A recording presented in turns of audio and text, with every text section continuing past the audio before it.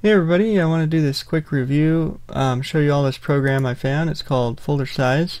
Now, when you back something up and you delete files, Windows Explorer doesn't always show you the folder size, so you have to go through each folder individually to find out if they're empty or not. And this is pretty simple. This pretty much automates that process. So you can just delete tons of folders that are empty. So I'm gonna pause the video real quick, download it, install it, and show you guys and see what you guys think.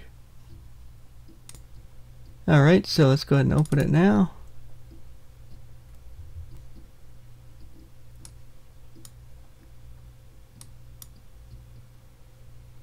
Alright, so let's go ahead and go to a folder that I want to find duplicates in.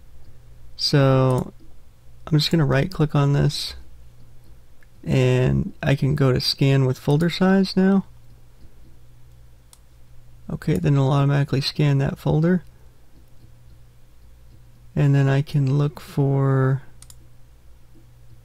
empty folders. So let's say in roaming or local, probably a better folder to look in. Alright, so now I can sort by files. See, there's no files in these folders here. Or size, I can sort by size, of course, and I can just delete those.